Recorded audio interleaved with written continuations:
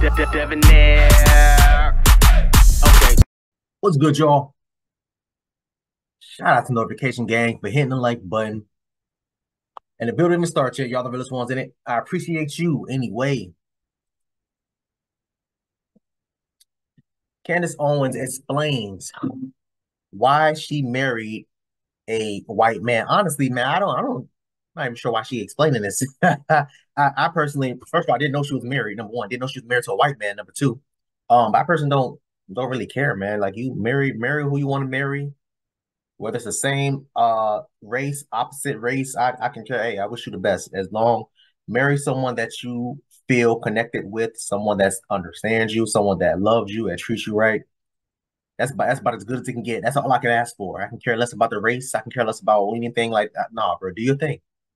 Do your thing. But let's get into it, y'all. I think she was recently fired from uh what is it called? The Daily Wire, I believe. I think she was fired from there because of some of the remarks that she made in this interview and a few other interviews. Um, I'm not covering any of that because I don't know too much about it. But let's get into it, y'all. I want to go back to something you said earlier because I know a lot of people will hear you say, "Well, Candace, you're speaking a lot about the black family, but then you married a white man." Yeah, Dr. Umar would have a huge problem with that. Okay, I would love to talk to him more about that because I mean, it's always very interesting to me to hear this paradox of black people who will make an argument that the system is racist, and then also make an argument like this, which is essentially making an argument for the Supreme Court to revisit Virginia versus Love and basically say that black Americans and white Americans shouldn't be marrying. I think the greatest thing ever is when people come together on the basis of who they love and get married. For me personally, I never thought of my husband as a race. This is very interesting to me that see people go, she's married to a white man. When I look at my kids, I'm not like, oh, my kids are mixed. I married the person that it made the most sense for me to marry. I have a mind that is just, if you even knew half the things that I'm thinking about, the stuff that I'm reading, just go all the time. It's difficult for me to find. It was difficult for me to find a partner that was a challenge to me. The challenge that I needed, whether you want to say like an academic challenge, whatever it is, with my same interests. It just was. What you will know, a lot of times people think that when people come together, it's because of how they look. Actually, I actually read this in a Thomas Sowell book, or maybe it was a Shelby Steele book. People tend to marry their IQ, which is interesting. You think like if you see two black people together, oh, it's because they are two black people, but actually they are probably better matched based on their IQ.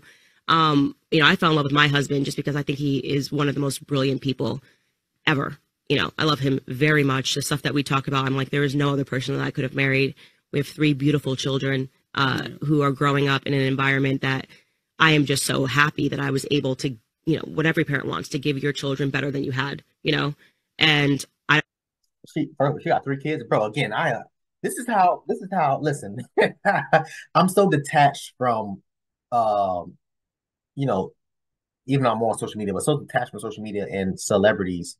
Right. I mean, is she a celebrity? I guess you can call her, or influencer. I think she's called. I'm so detached from people. I don't know who they in relationship with. I don't know who they married, if they married, how many kids. She got 3 kids. This is news to me. Yeah, all right, cool. Say less. So she, bro, listen.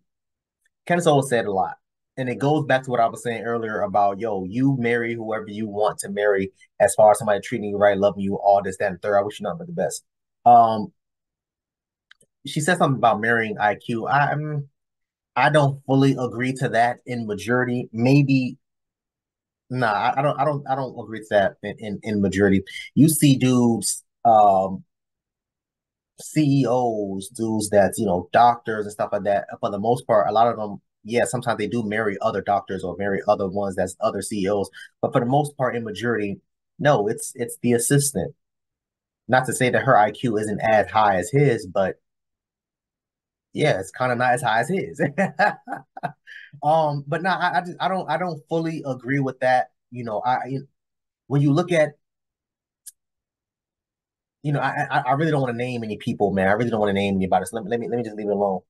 I don't agree with the whole IQ thing. I just don't. I'm sorry. I'm sorry.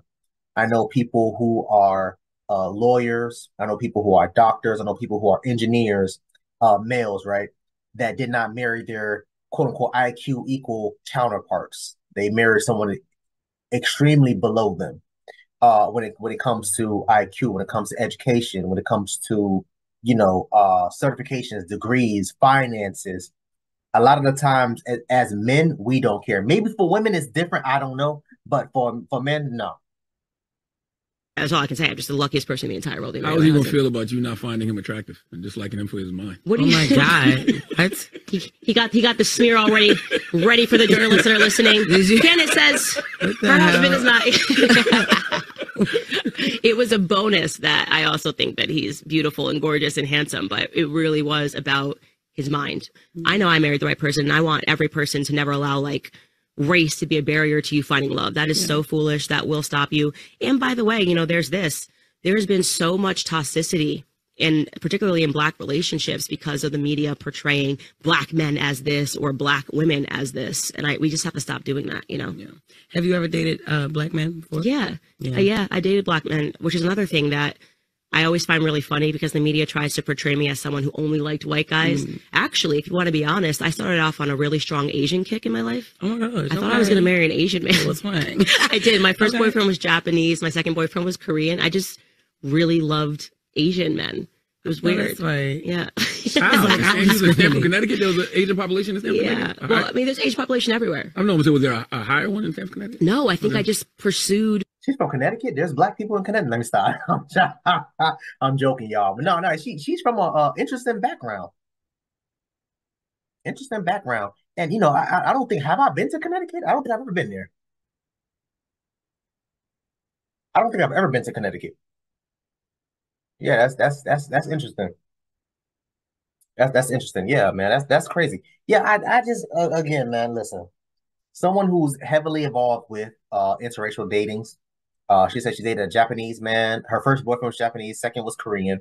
She said she dated Black men here and there, and then married a Caucasian man. I just think these types of things are way more accepted in certain states, right?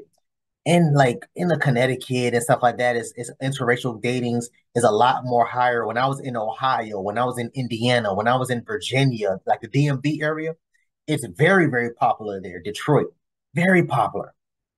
I'm not saying there's anything wrong with it, because I don't care. Again, date who you want to date. But I've noticed that when I went to Indiana, I've noticed that a lot of Black men and Black women with Caucasian and Hispanic or whatever. When I was in Ohio, it was the same thing. I don't think I've ever seen a same race couple. When I was in Ohio, I was in Ohio I was there. Oh, I was there. That's crazy. Memory unlocked. I was there with some chick.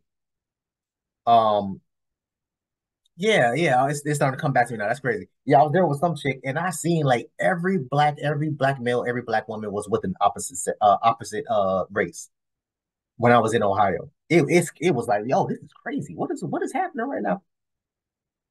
I think it's more so popular, I guess, up north than it is down south in Florida. I don't know. I'm not saying that it doesn't exist, because it does exist, but it's a lot more accepted in the north. Let me hear her finish it. So I'll get up out of here. Asian, I don't know. I just liked Asian guys. Yeah. Candace Owens fetishizes Asian men. Oh my gosh!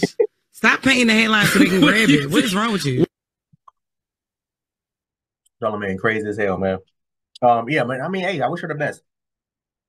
Her and her 3 kids. That's crazy. I did not know Candace Owens had kids. That's insane. Shout out to her. I want y'all to comment down below and let me know what you thought about this video, man. Thanks for watching. And until next time, please, protect America.